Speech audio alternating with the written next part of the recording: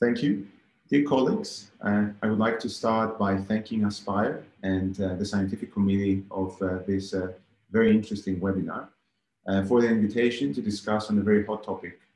I think that all of us have come across patients with thin endometrium, and they are particularly hard to treat patients. So it has been a very exciting webinar to attend, and also a great honor to be part of.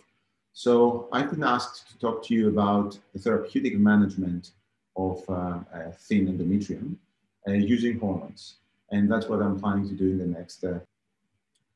So I would like to start with my disclosures. These are my disclosures for the past 3 years. I do not think they're particularly relevant to this presentation, but I would still like to make sure you're aware of them.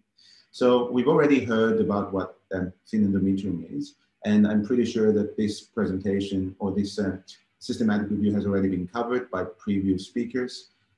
We do know that there is an elusive definition of what thin endometrium is. For some researchers, it is very thin, 5 or 6. For others, might be even lower than 10 millimeters. However, in a systematic review and meta-analysis that was published in 2014, performed by Frank Brookmans and his group, they were able to identify 20 eligible studies, and 9 out of 22 were prospective. And the definition of endometrium, as we discussed, varied widely and went as low as 6 millimeters. But generally, 10 out of 22, almost 40% of these studies, agreed that the cutoff should be around 7 millimeters. Using this cutoff, it was calculated that this is observed in about 2.4% of patients. So it's not very common, and that's very good for us, but at the same time, it's not as uncommon that we haven't come across it during our careers. I think that many of us have come across these cases multiple times. And clinical pregnancy has been shown to improve the more you increase your endometrial thickness, up to a point usually of about 10 millimeters, after which you do not usually observe a detectable increase. And hormones and endometrium, as we know from basic reproductive physiology, are so closely linked together. They're very important because just by looking at the menstrual cycle, we know that the reason why the endometrium grows is predominantly under the action of estrogen. The estrogen acts by binding on the endometrium by binding on the 2 estrogen receptors, alpha and beta. And that leads to a proliferative response in the endometrium. And one thing that might not be very clear is that the bulk of the endometrial thickness is actually contributed by a stromal edema in a way. Glands, of course, show a high number of mitoses as well and become elongated, as you can see on this graph on your left. And generally speaking, the endometrium for most women would grow as a single surface. Remember that when we're measuring the endometrium, we're actually measuring both the anterior and the posterior surface. So we're measuring 2 surfaces on the endometrium. But as a single surface, the endometrium will grow from about 0.5 millimeters, which is when it's menstrual endometrium, to 3.5 to 5 millimeters on average, which would translate in about 7 to 10 millimeters of endometrial thickness. Another very important action of estrogen is that it induces formation of progesterone receptors, which means that it creates prepares the endometrium for its secretory transformation, which is so fundamental for the achievement of pregnancy. So let's go now into the actual thin endometrium. What potentially hormonal treatments can we use? Considering that estrogen stimulates endometrial growth, it would be only very normal to see whether we can use different types of estrogen, whether we can manipulate the dose, the route of administration, whether it's oral or some other route. And another interesting question would be, can we modify the duration during which we administer estrogen? Other hormonal treatments that have been suggested is tamoxifen, which is a selective estrogen receptor modulator, ACG injections during the follicular phase. Mid-luteal GnRH agonist injections have also been trialed, and recently there has been some activity around the potential value of growth hormone for these patients. And these are the interventions that I will review in the next few slides. So starting with natural estrogen, again, this is a very basic diagram where you can say how you can see how estradiol predominantly comes to the conversion of testosterone by aromatase, and that usually happens in the granulosa cells, but also in the periphery, in the adipose tissue. But at the same time, estradiol is converted through the 17-beta hydroxysteroid dehydrogenase to estrone, and there is almost a balance between those two, depending on different conditions, and an equilibrium is achieved. So we have estrone, we have estradiol, which is by far the more potent estrogen that we have.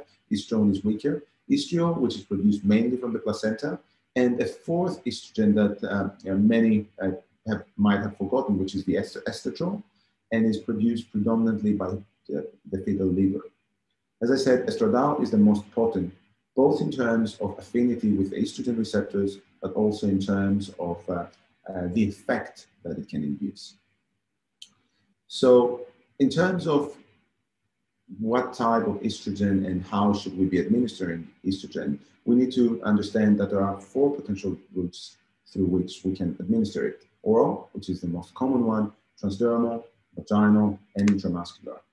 And evidence originating from artificial cycles for frozen embryo transfers have shown that it doesn't appear that either the type of estrogen or the route of administration has an effect on the success rate of programmed FETs. That doesn't necessarily mean that this would equally apply to patients with thin endometrium, but that's something very important to note.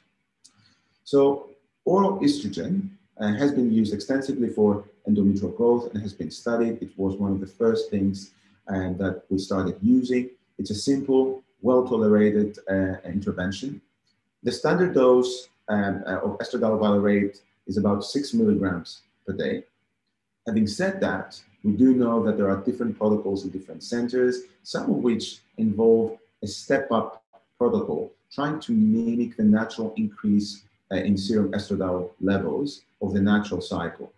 And these sometimes have been tested, particularly in the context of preparing the endometrium for a frozen embryo transfer cycle, but no clear benefit has been demonstrated. So on the basis of this, using this step-up method doesn't appear to confer any benefit. What about the dose of oral estrogen? It's important to note that there is no standardization in these women, and no proper studies have been performed comparing different doses. We do know, based on either cohort studies or case series or even case reports, that doses as high as 16 milligrams per day have been used with successful, with the pregnancy. We do know, obviously, that continuous unopposed estradiol administration can have some side effects. So another important question is, for how long could we be potentially offering this treatment in patients with refractory thin endometrium? Based on a few studies that have been performed, and these studies are mostly case series or cohort studies, it appears that estradiol administration can be given for up to 9 weeks, after which we do seem to have breakthrough bleedings and potential risk for hyperplasia. So we should always keep these things in mind. But the old dogma that you should not extend the follicular phase beyond 2 to 3 weeks, because that affects the receptivity of the endometrium, seems not to hold true, particularly if we take into account these publications. And one thing that's very important to understand is the first pass metabolism that most steroids have when they are administered through the oral route.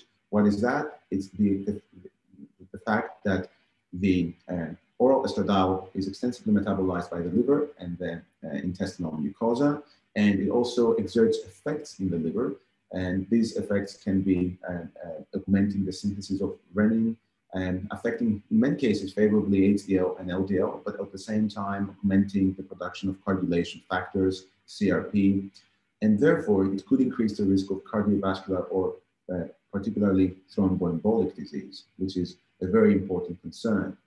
And another reason that we need to, another important side effect of the first oral pass is the fact that out of the estradiol, particularly the natural estradiol that we administer, studies have shown that we will end up with only a 2 to 10% of bioavailable estradiol, which means that most of the actual dose we're giving is not translated into a therapeutic effect, whereas it could increase the risk of, for example, thrombosis.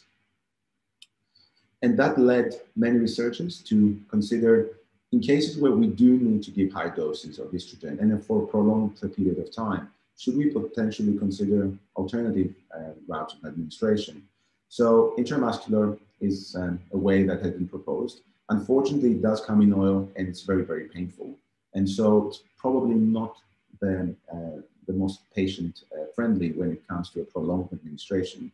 And transdermal and vaginal are the two routes that have been used particularly and have been trialed particularly in women with thin endometrium. Their major advantages, they bypass the first pass effect, and which means that they offer a better safety profile.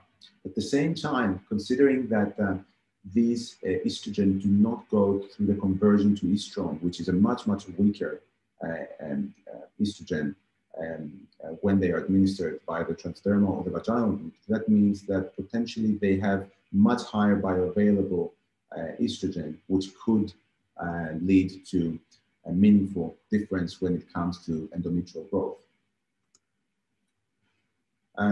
What about transdermal estradiol administration in women with thin endometrium? What evidence do we have? We do know that it is the one that leads to the most steady state levels of estrogen, as less of it is converted to estrone. But at the same time, the first pass metabolism is probably one of the factors for which we see that the bioavailable estrogen between individuals using the same dose can be so different, despite, for example, having similar body mass or weight. But at the same time, even within the same person, depending on other enzymes that are augmented and used in the liver, we could see a significant variation in the serum concentration of estrogen when we're just administering orally. This is bypassed when we administer estrogen transdermally. So it does present with some significant advantages. So this high ratio of estradiol to estrone may benefit endometrial growth due to the greater affinity of estradiol for both estrogen receptor alpha and beta. But sometimes, particularly when we need high doses, it may be inconvenient as multiple patches might be required, and these patches usually need to change every two to three days, twice a week. Transdermal gel is another version which might mitigate some of these problems. So with vaginal estrogen administration in women with endometrium, we still achieve the same effect. We bypass the first pass metabolism, and we do achieve high concentrations of estradiol in the serum and in the endometrium. And we have natural and conjugated estrogen cream or ethinyl estradiol tablets or estradiol pessaries that can be used. The patients might find the vaginal route sometimes convenient, but other times it can be more difficult. And in cases where we have changed or we have to add vaginal progesterone, that then can affect how estrogen is absorbed. And based on the studies that we have, not in women with thin endometrium, unfortunately the literature is very scant when it comes to women with thin endometrium, but from frozen embryo transfer cycles, we have not been able to find a clear benefit in these women. However, it is considered a sensible approach to use either vaginal or transdermal routes of administration when we want to administer estrogen for a prolonged time and in high doses. What about synthetic estrogen? Ethinyl estradiol being the most common one. We do know that it's quite resistant to liver metabolism, which means that it can be administered orally, and that leads to greater bioavailability, and it is more potent when it comes to a comparison by weight to estradiol per se. However, we have not been using it in ART as much due to concerns around safety. And I'm sure that you will know many colleagues that have used it in the past and have produced healthy pregnancies, but it has not been extensively trialed and it's not licensed to be used for this reason. There is one study that I was able to find that tested ethinyl estradiol in IUI, OI cycles, where the question was whether ethinyl estradiol can reverse the anti-estrogenic effect of clomiphene citrate. And this study was a randomized one involving 54 patients. And in group one, they received 100 milligrams of clomiphene citrate for 5 days, day 3 to day 7. And in the second group, the same clomiphene citrate, but they additionally added, for from day 8 until day 12 for another 5 days, 15 micrograms of ethylene estradiol. And as you can see on the chart on the left, there was significant increase in endometrial thickness in the group that had received the ethylene estradiol. And interestingly, this study, which is a small but yet randomized study, reported that there was a significant, quite impressive, to be honest, effect on pregnancy rates, with ongoing pregnancy jumping from 6.3% to 37.5%.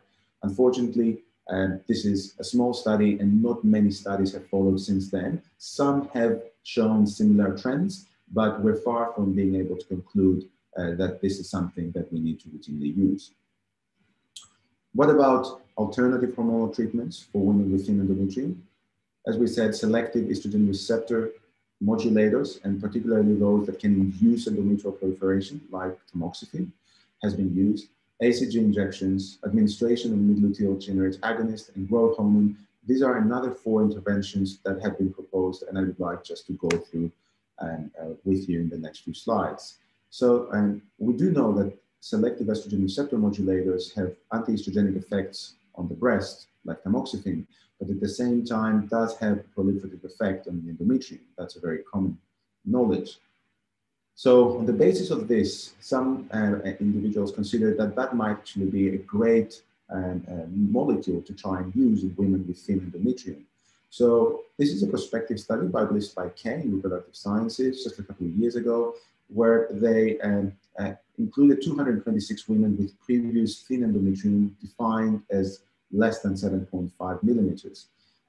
This was a cohort study without any control group, but they used historical controls. So they administered 20 milligrams of tamoxifen from day 2, day 3 to day 8 of a cycle, and then added also 1 milligram of 17-beta estradiol from day 5.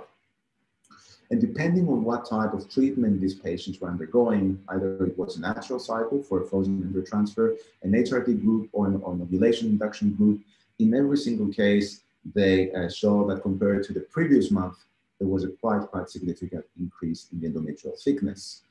And that obviously is quite interesting. However, as we do know, these type of studies using historical controls have their limitations and should be interpreted with great caution. What about ACG injection for women with thin endometria? We know that ACG is a glycoprotein which is produced by the syncytial trophoblast and is essential for the establishment of pregnancy. And we have found ACG-LH receptors in the endometrium. So there has been a proof of concept trial in 2013 where in women with less than 6 millimeters endometrial thickness, they decided to administer 150 international units per day of ACG for 7 days, starting after 8 days of using 8 milligrams per day of estradiol. And they noted, these authors noted some benefits on endometrial thickness. This was a very small trial.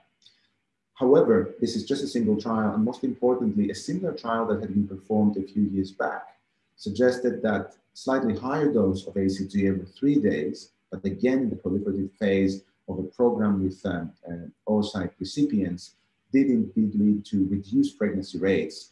But I have to actually point out that this second study was not performed in women with thin endometria. The recipients actually had normal endometrium. That intervention was trialed because they thought that it would enhance the chances of conception, and it actually showed the exact opposite.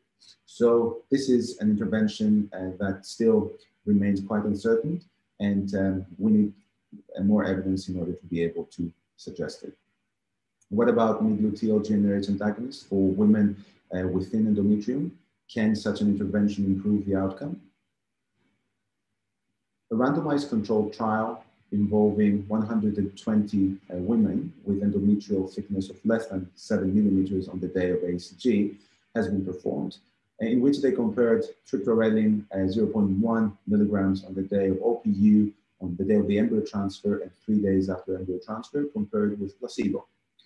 And what they observed was that the endometrial thickness on the day of the OPU was 6.9 and 6.8, so very, very similar and no difference there. But on the day of ET, already they were able to observe a significant increase in the endometrial thickness in the women that had received the generase agonist. It went up to 8.92, whereas the placebo was 7.12, and that was statistically significant.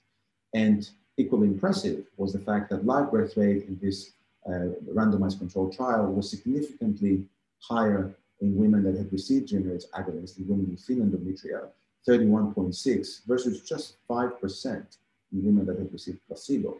This is a rather interesting study because it has a respectable size, and at the same time, it leads not just to an endometrial thickness increase, which might be something more susceptible to bias, measurement bias, but also, according to the authors, to live birth rate.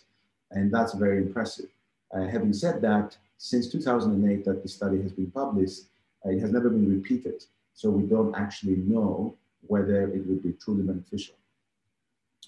Finally, a recent study has used growth hormone for women with thin endometrium.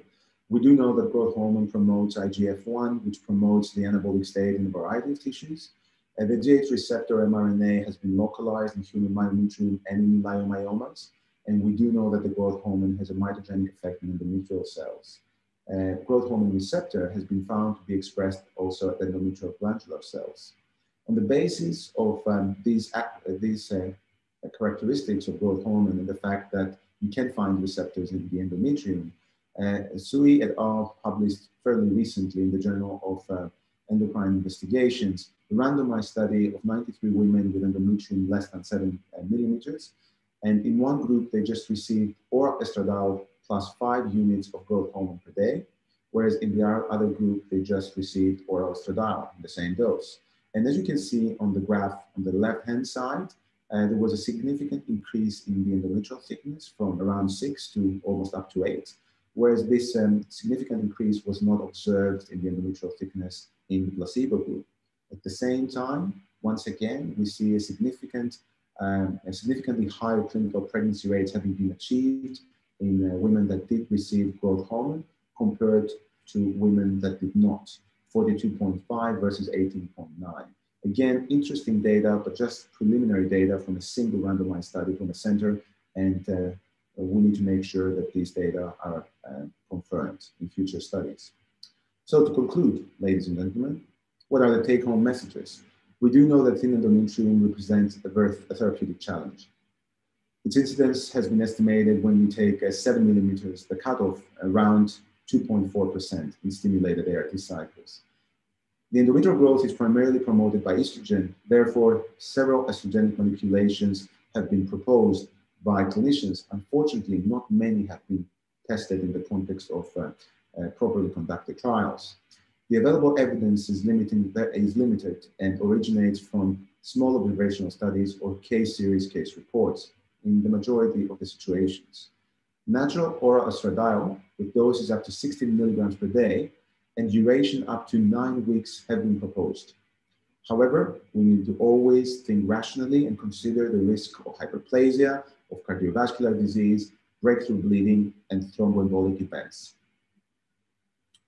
Vaginal and transdermal routes might be a better way to administer estrogen for a prolonged period of time or at high doses, since they bypass the first pass effect.